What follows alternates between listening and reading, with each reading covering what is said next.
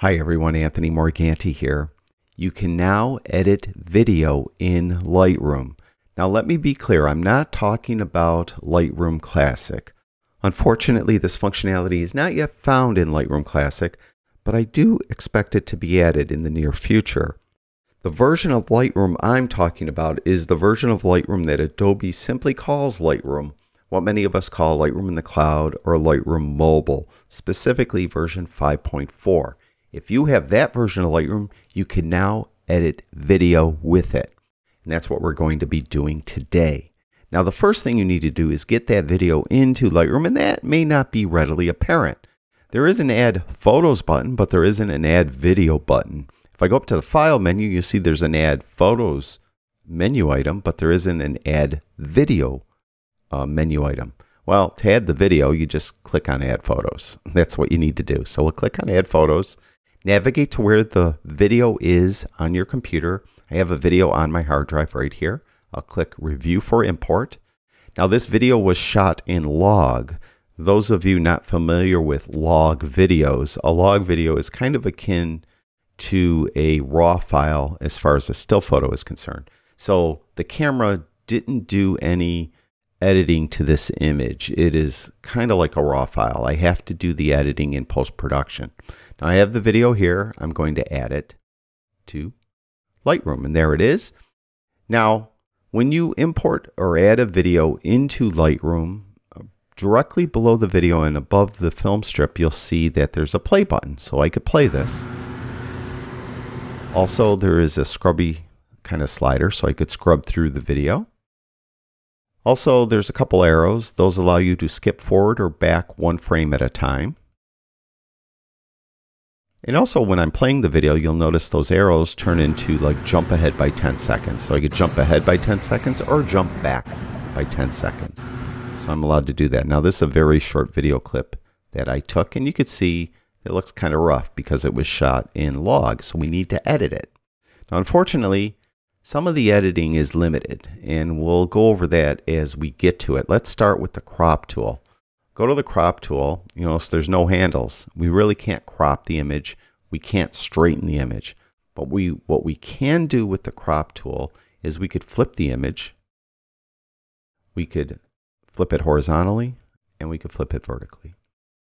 Also, we could trim the length of the video. To do that, there's some handles when you open the crop tool. And let's say I want to trim a second or two off the end of the video. Just grab the handle and pull it to the left. And same thing for the beginning of the video, I'm able to do that. When you're done trimming, just close the crop tool to commit to that trim. Now, it is a non-destructive raw editor for videos, just like it is for still images. So if you accidentally trimmed away something you need, just open up the crop tool again, and you'll notice those handles are right where we left them, so we could come in and readjust them as needed. I'm just going to bring them right out. And that's all you could do with the crop tool, unfortunately. So I'm going to close that. Now let's go to the edit panel. Now you notice when you open the edit panel for a video that detail, optics, and geometry are grayed out. So you can't do anything there, but everything else almost you could do. Also, presets, if you have some images, still image presets, those presets will work on videos. Unfortunately, though, the parts of the preset that have to do with detail, optics, or geometry just won't be done to the image. Everything else will. Also, profiles will work. Not all profiles, though. For example, I cannot choose a black and white profile on this color video. As a matter of fact, I can't even convert this color video to black and white at all. So I'm kind of stuck with color. But some of the profiles will work. If I go to artistic and just hover over them, you can see how they're changing accordingly. So if I go to modern, same thing. So the profiles do work, and the profiles work exactly as they would if this was a still image. You should apply the profile very early in your processing and then process off that profile. Now I'm going to stay with the default color profile. We're going to jump down to the light tab. Now the light tab, everything is active except the point curve. Unfortunately, you can't do any curves adjustment to a video. But we're going to adjust this. I'm going to open up the shadows and may rein in those highlights a little and don't know. See if we could do here. Maybe open up the shadows a little more. So there is light, and you could get before afters by just pressing on this little eyeball for this specific tab. There's before, there's after. Also, you could hit the backslash key like you would normally. There's before, and there's after. Now I'll jump down to the color tab, and here we're going to add some vibrance. Now you'll see both the color mixer and color grading are active, so we could do that. So we'll go to the color mixer, and we'll go to luminance, and let's go to yellow, and make the yellows a little brighter. Maybe even the green's a little brighter. Maybe not. Yeah, maybe. Maybe we'll bring blue down a little bit, make that a little darker.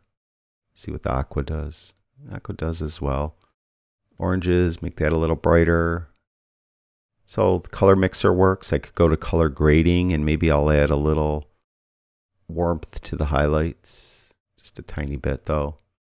Maybe just a little cool tone to the shadows, kind of your typical class 101 color grading. And effects, the only effects that are active are vignette and grain.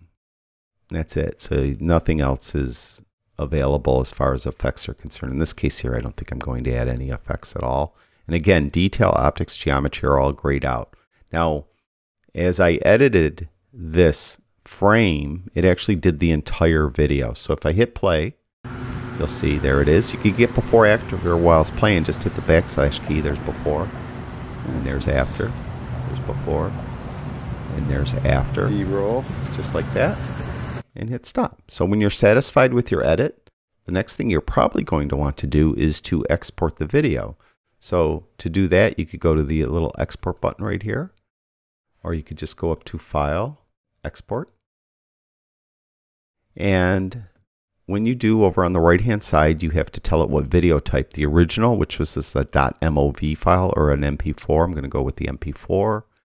File naming original, or you could give it a custom name, and I'll call it My Edit. All right, and start number 1's fine.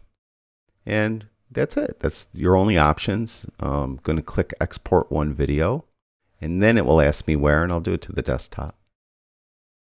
Right there. And you could see in the top left-hand corner there was a progress bar, so it doesn't take too long to export it. And there it is right here. So here is our unedited video. Let me play that one first. So there's the unedited video. Just play a second or two of that, and then we'll go to the edited video and play this one.